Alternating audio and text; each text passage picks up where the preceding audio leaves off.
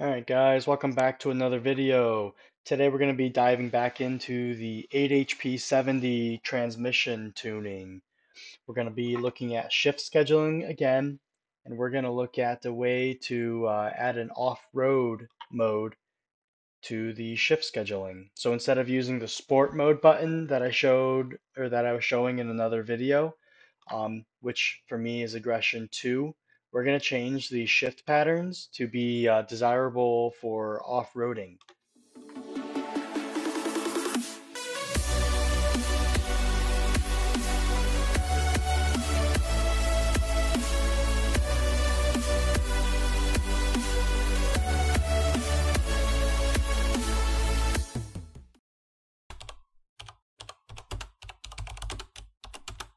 Off-roading. When I say desirable, what happens when you're off-roading in this transmission is, let's say you're starting to climb an obstacle and you're in first gear.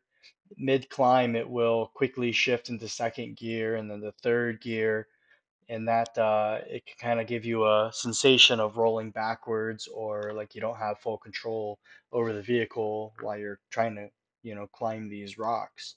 Um, that kind of was an issue. You could slap it in manual mode, but let's say you needed to quickly throw it into reverse. That's just an extra step that you're going to have to do in order to throw into reverse. You got to throw it out of the manual mode and then put it in reverse.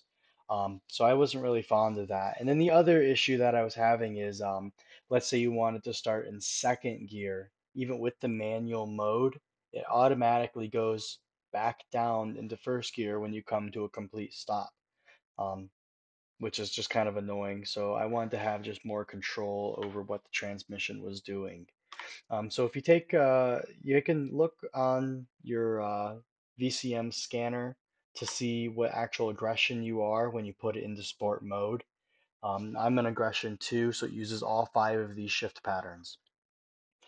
So let's take one of these. This is kind of my stock everyday driving shift pattern. So you can take it, you can copy it, and then you go over to this Excel sheet from the tuning school, and I'll post a link in the video how to get this. You can paste it into this cell right here, and then you'll get the RPMs that you're actually commanding to shift at. So here's the RPMs, here's 1 to 2, 2 to 3, here's the percentage of the pedal, and then down here, this next table, this is the RPMs that you can choose where you want to shift. So if you look right here, 1 to 2, I have it so it shifts at 3,000 RPMs, no matter what the pedal position is. And then 2 to 3, I have it shift no earlier than 2250 RPMs. Same with all of the shifts going up. I don't have them shift below like 2200 RPMs. And then from there on, I have them shift higher, progressively higher with more pedal. In the 2 to 1 table, I have it zeroed out. That way it won't automatically shift from 2 down to 1. And then I have the rest of the table. It'll automatically, when I'm off the throttle, it'll automatically downshift to each gear down to second gear. But if I give it more throttle, let's say I give it 29% throttle, the RPMs have to be under 1500 RPMs for it to actually upshift. So that'll give you a little bit more control to staying in gear, not worried about it downshifting. The RPMs would have to be pretty low for it to downshift. Again, if you're in the middle of driving and you want to have the normal map, to just take it out of sport mode, hit the button, and drive like normal. But this will give you a little bit more flexibility coming up to an obstacle, and you can click your sport mode button and you can climb it in second gear if, let's say, you need a little more tire speed, or you can put it down in first gear using the manual mode and then click the sport button and it'll stay in first gear until 3000 RPMs. You could change this up so it won't shift out of second gear at all. So then once you figure out where you want it to shift, how you want it to, it'll automatically convert it back to the output shaft speed. So then this is the numbers that you would take and you would paste it into your table here. then it will look like that. This will be your shift pattern. You paste it into your shift pattern there. And you have to do it in all 5 of the actual shift patterns in whichever aggression is yours for the sport mode.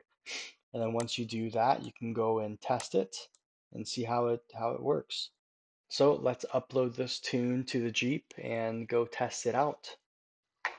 One more thing I wanted to add, our transmission, the torque converter, it locks up in every single one of our gears almost instantly as soon as you start to move. I've noticed a lot of the off-road vehicles, you hear them having a lot more slip in the transmission. And I feel like that's kind of, it can cause the transmission to run a little bit hotter if you're constantly slipping it. But I feel like that will prevent things from breaking if you allow like the torque converter to stay unlocked in like first and second gear. It won't be a solid connection between the transmission, the motor, and the actual like axles. It'll be allow a little bit more slippage. So I'll give this some testing, but that's just kind of something I've been thinking about changing to see how it is. Just maybe zeroing it out in like second gear and first gear, for instance. So I will do some testing on that and let you guys know what I think. If you guys have any input on that, let me know. Leave a comment.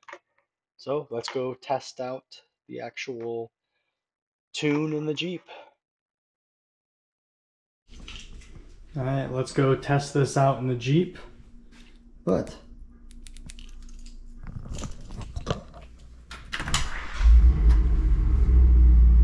there it is.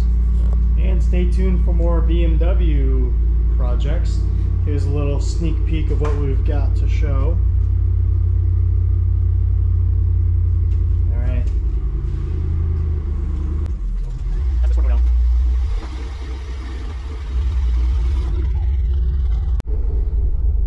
So here we've got the computer attached to the USB over to the actual PCS OBD port. You're not using the Jeep OBD port, you're using the one that came from the actual transmission controller. And then we can go and upload the tune.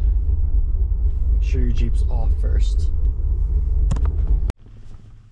Alright, so here we are in the HP Tuners software, so we will make sure to open up the right tune. This is the off-road mode that we're testing.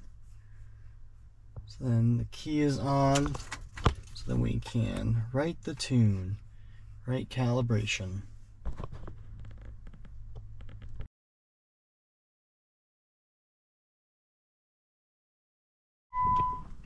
Alright, it is completed, so we are good to go. So we can go ahead and start it up.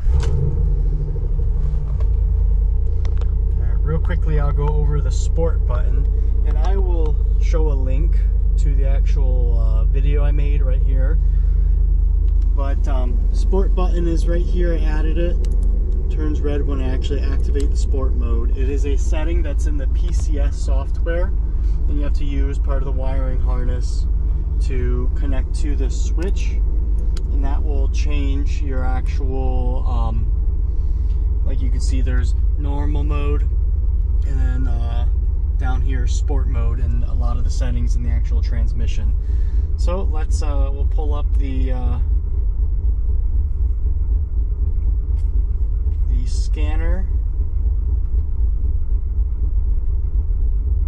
and we will go for a quick test drive. Alright, so I have the HP Tuner software pulled up, and we are going to go for a test drive. Let's push the sport mode and see what it does. It is in second gear, and it's going to wait until 2250 RPMs before it'll shift, which will be nice off-roading in low range. You know, we can test it in high range just to see the effects of it.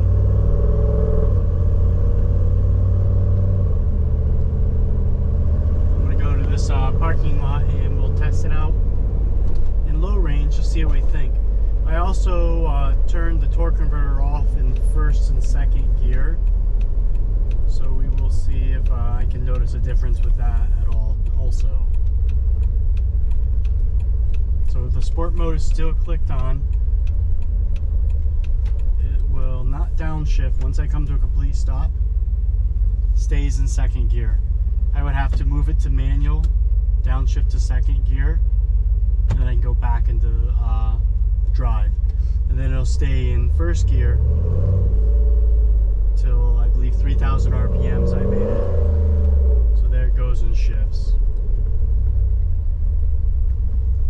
But it won't go down the first gear. So let's put it in low range and kind of see how it is.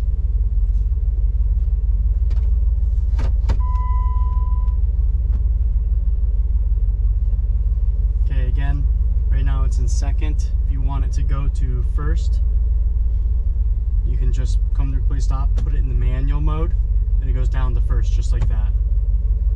And then it'll stay in first gear.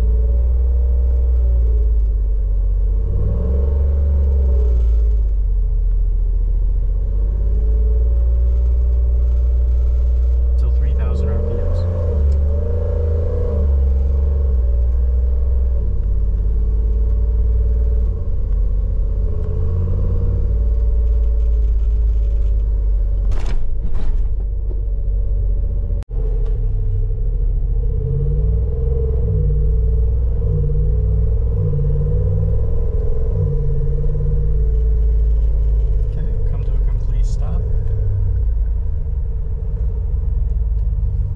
Still in second. Oh, it went to first. So starting in second gear, sport mode button hit. If I start to slow down, if I'm too aggressive on it, slowing down, it will go down to first gear. But if you are kind of just normal on it, it stays in second gear. So if I were to be slamming on the brakes, I think it might just be like an emergency feature it has where it'll downshift all the way to first no matter what. But if you're just kind of normal stopping, you know, coming up to an obstacle, gotta climb it, stays in second, climb it, then it will stay in second. So this is the changes that I made to the tune and to the actual shift scheduling, and this is only for off-road use only, and you know, do this at your own risk, but I can definitely see the benefits for it. So alright, thanks again for watching and have a good day. Next video I can go over some changes that I've made to help improve fuel economy.